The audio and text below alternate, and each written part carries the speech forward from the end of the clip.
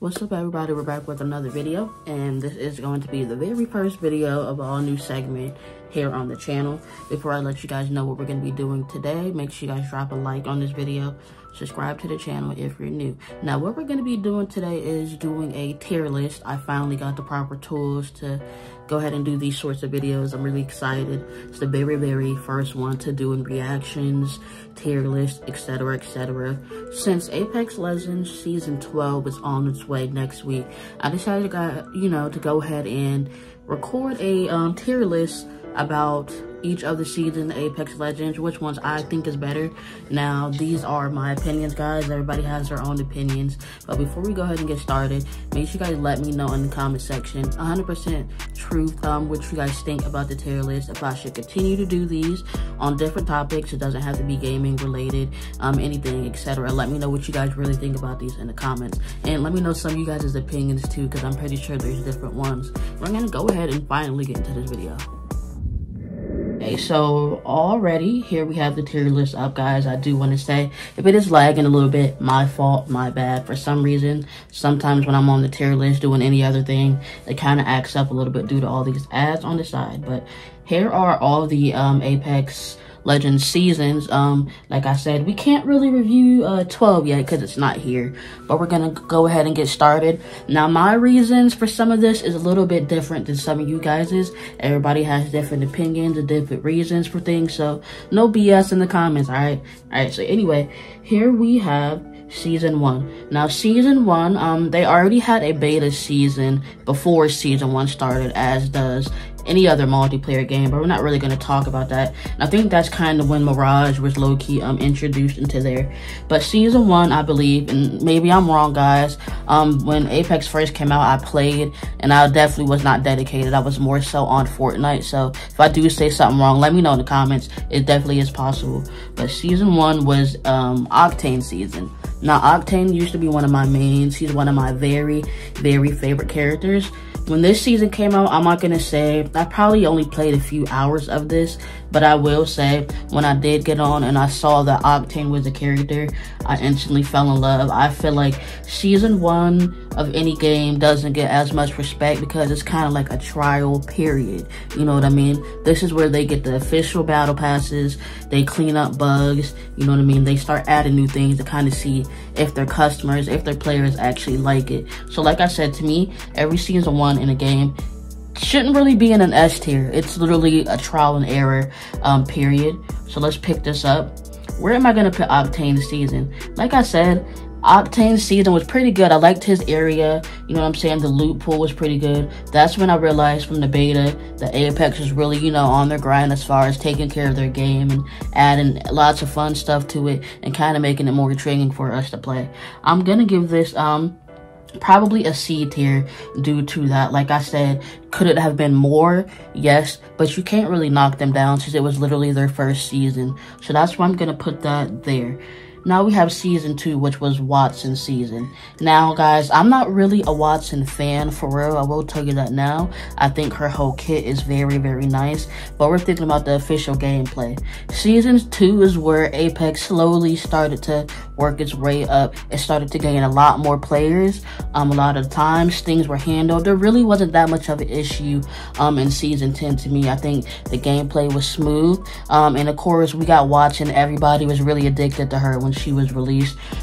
She still has a lot of fans, mains playing her as well. I think Season 2 is where Apex was slowly starting to kind of get their shit together and kind of level up as a game. Since it already had its Season 1, this is where it's going to kind of do a little bit of a percentage upgrade as to Season 1.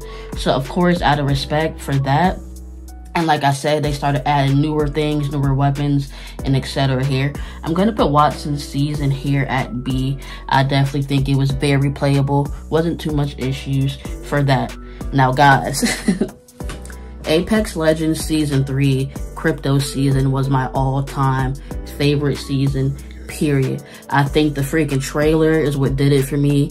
I loved it. First of all, I like how it was kind of a mystery with us discovering crypto's hidden things in game 2. We all wanted to kind of get tea, and that's kind of where you dropped in the game and kind of saw little sneak peeks at things and stuff like that. It was really a process. I felt like a detective. It was really fun. I don't really play with crypto as much though, but the whole mystery behind his character, whenever we were, you know, first told that he was actually going to be into the game, it was really, really fun playing detective. It was really, really amazing. And that trailer hit the spot. Now, I'm not going to put this there. I did not mean to do that. S tier, bro. S tier. 100%. I don't think we was going for any issues. And we got a new map, guys. That map, I ain't gonna lie, when it first came out, people were complaining they wanted Kings Canyon back. But to me, guys, the whole train, the snow, I just think the map was a very, very big change. And it was really beautiful graphically. It changed the game for the very first time as to being on Kings Canyon. So that's why, to me, it gets an S tier, guys. Alright, so season 4. That's literally Revenant's season. Now, this is where Apex really starts to kind of pick up as far as their lore goes. Everything was slowly starting to become a story. Now, Revenant's story was creepy. It was really good, and I low-key wish it was a show for real. It was very, very dramatic. Revenant as a character, 100% very, very an amazing legend in this game. His death totem, I think the thought of Revenant on any team is just scary. We kind of fear Revenant like we do when there's a caustic present. I definitely really enjoyed this season. Season 4 is when I really started to get into it. I moved to Pennsylvania, and I got my wife into Apex Legends, so we really was grinding season 4. She was addicted, I was addicted. I'm not gonna give this an S tier, but it's definitely gonna get an A+ for me. Very, very close to S tier. Same as this one. This was a continuation to season 4. Revenant and Loba have some things in common. They have smoke with each other. They have beef. Loba's kits fire the black market. I think when I think of a Loba, it's almost like, you know, sassiness, you know what I mean? And I like that. I like her attitude. I like her character as a whole. I really, really enjoyed her season. The trailer was fire. Her and Revenant's trailer was fire. It was really, really addictive. I remember going back and forth, rewatching it tons and tons after that. I'm sorry, guys, but for me, I really want to give Loba an S tier. Now, let me go ahead and go back up. Oh, there we go. And I'm sorry, but she's getting an S tier for me. I grind the hell out of it, and so did my wife. And Loba's actually one of the characters I play with quite a bit too. I definitely enjoyed that. Now, next we have here is season 6, and this was Rampart season. To me, Rampart season didn't make sense. It didn't really explain too much. Season 6 kind of hit us in the middle of nowhere. Like, the trailer didn't make sense. It was like a lot of colors. I did like the colorway of this, you know, this season, the theme of it. But to me, when I saw it and I was excited for a new season, I was like, yo, what the fuck is this? Like, this doesn't make sense. To me, the season wasn't really that great. This is where Apex really started to sink a little bit as far as keeping their game playable. I noticed during season 6 is when Apex really started to be on bullshit as far as the game lagging, the game not working. You could have 900 megabits per second of internet and the game would just crash and crash and crash. The texture packs wouldn't load up right. The game started to really kind of fuck up on this season. And again, guys, I didn't really play this season. I thought it was pointless. It kind of wasn't really an upgrade from the last season. It was kind of like the same thing. We did get Rampart, but like it just wasn't enough to me, and I think they definitely could have did better. So to me, I'm gonna have to put this where I want to put this at. I'm gonna give this probably a D. Like I said, I was on it for a little while just because I wanted to play Apex, but I just wasn't into it. Now here we have season 7. Season 7 was Horizon's season. Now, I ain't gonna cap, I do not like Horizon, not because she's horrible, I just don't like how good she is as far as other people playing with her. I think Horizon is a very, very great legend, and I'm just a hater, that's all it is.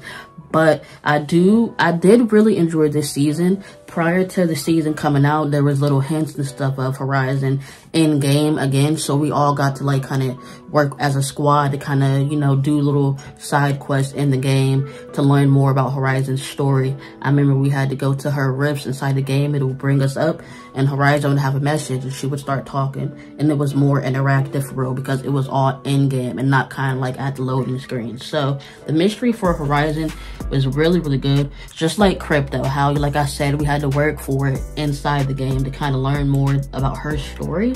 So I'm definitely not gonna give her an S, but I'm definitely gonna put her in A. I definitely think it was a very, very nice season. There still was issues as far as keeping the servers up and running cleanly. Updates weren't coming like they should have. Like I said, it was not too much playable for real, not even gonna lie. But when I did play, I had a blast. So here we have season 8. This was Fuse's season. Now guys, I think Fuse is one of the most annoying characters. Now, did I enjoy the game? I can't even lie to y'all, I didn't really want to play this season. Not for the fact that Apex was just 100% trash, but it really started to get super bad as far as being playable this season. I really tried to get on every day and grind out the battle pass. I couldn't. I would get kicked out. I wouldn't get lobbies. It was just ridiculous. Fuse as a legend, he's a good legend. I think all the legends are great for many different people, but he was way too loud. His ultimate, all his stuff was just extremely loud, and I think they should have definitely adjusted his audio for that. That was kind of pissing me and everybody else off as well. So there's that. I definitely, you know what I'm saying, am annoyed with that. But like I said, guys, I barely could even play this game, but I'm not going to hate on this season. I don't think there was really nothing new added to this season. They gave us a legend, they gave us a battle pass, and that was really it. So I'm definitely going to put this probably in C. Like I said, so-so, nothing more, nothing less. Legacy. Now, this was Valkyrie's season. We got Olympus, you know what I mean? I was excited for Olympus at first. And mind you, we got Olympus with Horizon, for real. We know that, but I could be wrong. I think it was with Horizon when we got Olympus. But we had Olympus with this as well. And I realized there were so much holes on the map. That was really my only complaint. It seemed like everywhere you go, you fell when Olympus was first brought. Like, it was just very annoying. The map wasn't too bad, but like I said, it's just people would snipe you super close, and people pretty much were camping the whole time and not coming out to play. Pretty much. I definitely think the color theme of this season with the gold and the purple was really nice. I don't have a problem with Valkyrie. I don't get too many people that know how to use her correctly, but I think her full kit is very fire. Like I said, this season was so for me. I definitely was on here quite a bit. I think I finished my battle pass. My wife Ben gave up on Apex. I think she gave up after Loba, for real. So she wasn't playing. I definitely played this. It was not that bad, but I don't think there was really nothing new for real enough. And you know, they kind of weren't updating the game with new content, so the content pool was pretty ass. So I'm probably gonna give this probably a C for that one. Now let's move on to Seer. Seer's a weirdo to me. I don't really care for him that much. That's all I really had to say about it. Did I play during his season? Yes, I did. I didn't want to grind it. At this point, for a PlayStation, it was unplayable on launch. Nobody could play for weeks. For real, this was a season that made me say, fuck Apex. I'm not going to lie to you at all. I'm going to put this definitely an F. Okay. Wait, did I do that right? That's E. We're going to put that in F. Sorry, you guys. Anyway, so the last one, we're not going to talk about 12 because we do not have this season yet. The last one is this current season, season 11. This is the season where I officially came back to Apex. And I will say, guys, I'm having a blast. I really love this season. We got a new map, guys. Now, pretty much, we're on an island. Do I like the map? I think the map is very beautiful and pleasant to look at. And I can't say I don't like the map because I haven't put enough time in on the map to fully get used to the change yet. Because I started late in the season. I started playing this again 2 weeks ago. and the season's finna end next week. So I haven't really put enough time on the map to really know if I like it or not. But so far, guys, I'm loving the weapons. I'm loving everybody, all the legends. I'm learning new legends. Now I'm maining Mirage fully, so it's pretty cool. It's a nice change. And like I said, I like the new map. I like arenas. I'm really having a blast. So I will put this at a decent tier level. I had really only played, like I said, 2 weeks, so I can't rank it too high. But I'm definitely going to put it in a B. I'm really looking forward to season 12, and I'm really excited. I hope it's definitely a better upgrade from this season. Even though I haven't put that much time in, I can't cap. I really am having fun. So here we have it, y'all. That's the tier list that we have. I can't believe I'm really doing this, man. I hope you guys really like these videos, guys. If you guys want to see any other tier rankings, it can be based off gaming, it could be based off favorite foods, favorite video games, favorite movies, etc. Please drop a comment with your opinions. Let me know in the comment section below. What was your favorite Apex Legends season? Because I'm sticking with crypto, period. Make sure you guys drop a like, subscribe to the channel if you're new, and I will see you guys literally in the next one.